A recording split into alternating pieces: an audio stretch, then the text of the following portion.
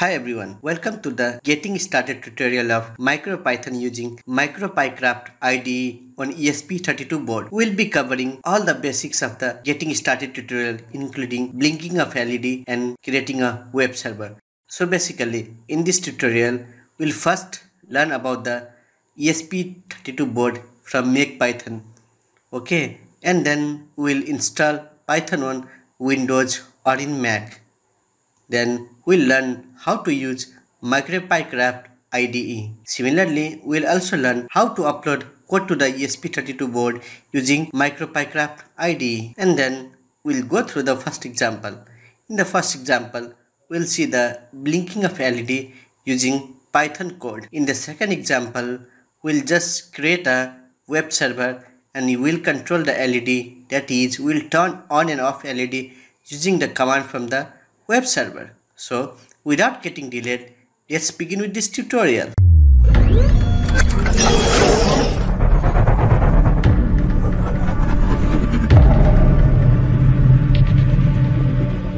In order to learn MicroPython, we need ESP32 board.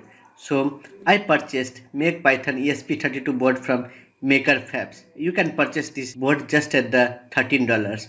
Now the reason why I purchased this board is this board has a special support for MicroPython. So you can see this is the top view of the board. So this board is having the same ESP32 chip as present in generic ESP32 boards.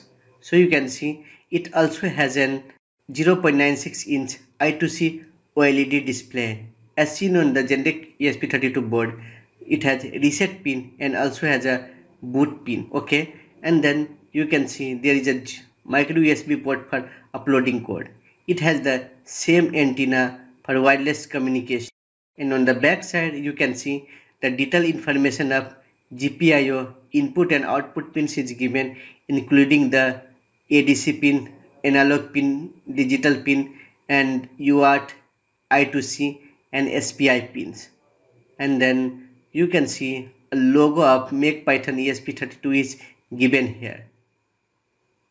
And then it has a same CP2102 chip. So for this you need CP2102 driver. So install on your computer. It has a 3.3 volt voltage regulator IC, that is LM317.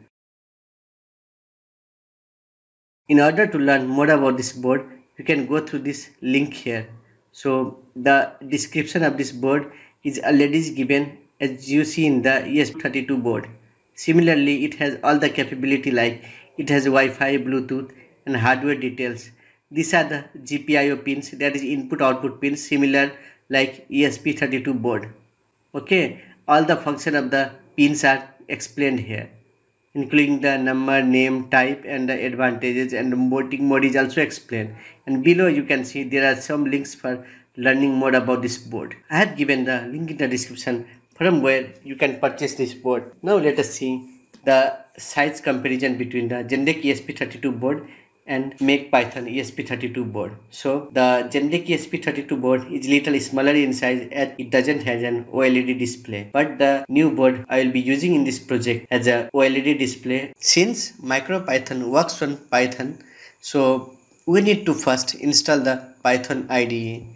So download the latest version of Python from this link. I have attached the link in the description. And after downloading, just go through all the steps of installation and just install it on your computer. That is, if you are using Windows, install it in your Windows. If you are using Mac, install it there. So after installation, just click on close. Now you need to download MicroPyCraft IDE. So just go through this link and download the zip file.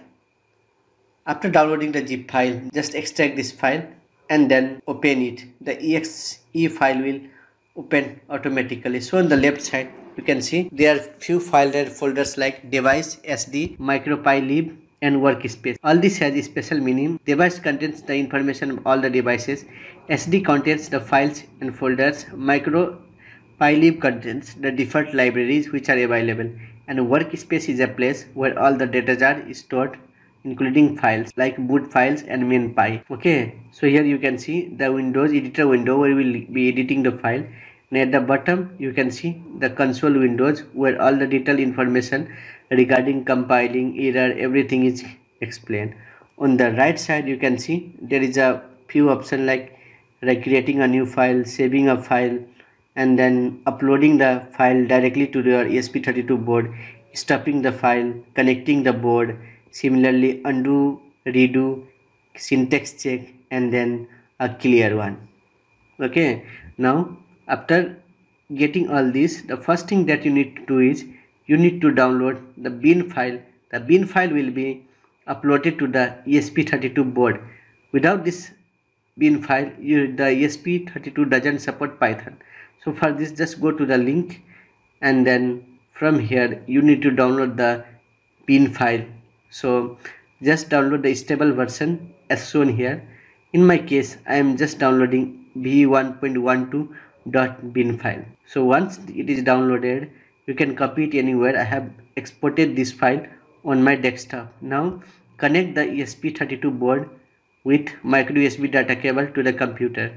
Okay, and then open MicroPyCraft IDE, go to the tools, and then select the board. In my case, I am using ESP32, so I will be selecting ESP32. Now click on burn firmware. On the board, select the board, burn this address, select as this address, erase flash S, comport, com15, and then in the users, select the bin files that we recently downloaded. So it's downloaded. Now click on OK. So we are installing this file on ESP32 board so that it will have a support for MicroPython. The board that I am using is already having that support. You don't need if you are using the same board.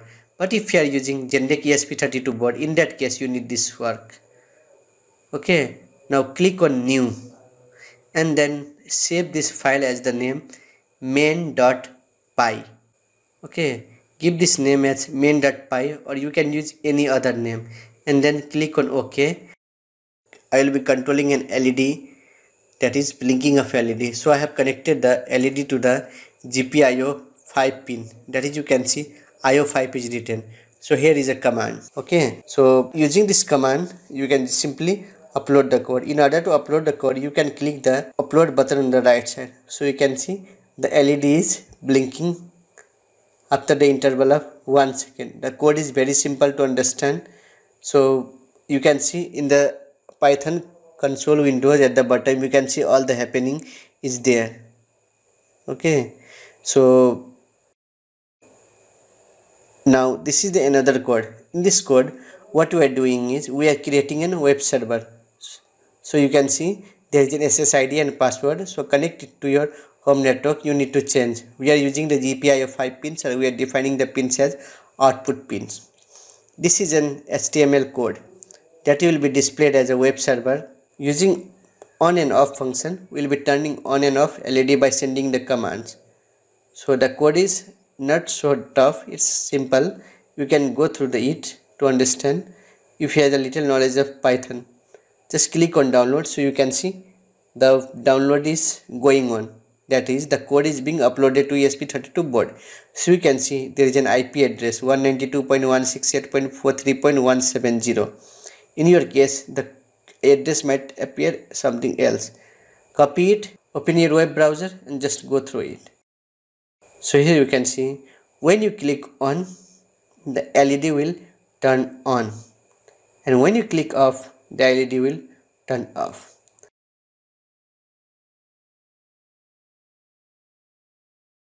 So that's all about the today's tutorial. Hope you like this video. Thank you for watching.